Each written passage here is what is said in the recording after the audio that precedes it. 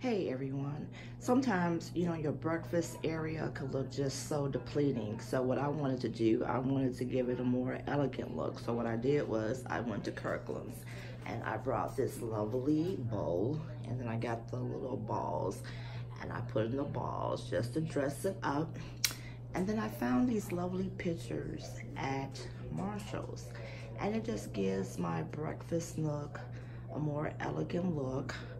I want to take out these chairs and I want to move my dog dish, but I just thought my breakfast nook area was just a little bit more plain and I want to do something different. I also went to Home Goods and I found this picture because they have a good sale with their pictures for 90% off, and I got this for $4.99. So I'm excited about hanging that up once I get some command strips. And these are just simple things that you can do to jazz up your kitchen inexpensively. If you like what you see, subscribe to my channel, and bye-bye.